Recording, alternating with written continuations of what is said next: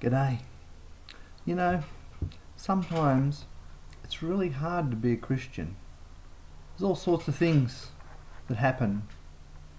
You get cut off from family members who no longer understand or accept the way that you are.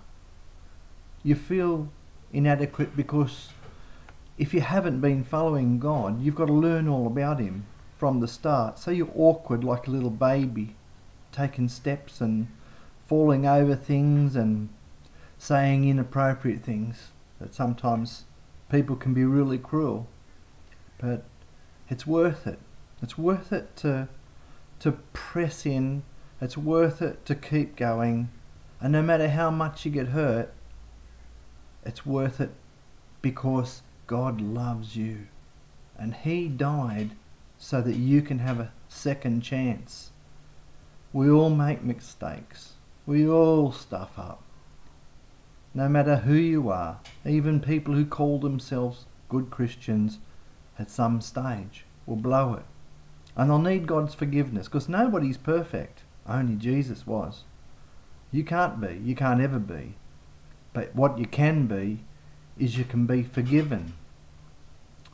So what do you do about it? How do you change yourself and change your life? Well, the best things to do is to be honest to yourself. You know there's a God. You just have to look around and see all His marvellous creations and all of the things that are inexplainable. No matter how many different stories and how many different theories you hear, you know God's real. You need to get a Bible. And you need to start reading the Bible. And it's not easy. It's really hard. It takes years and years of eventually going through it again and again. But you need to have a Bible because God can speak to us through His Word, and that's something really special.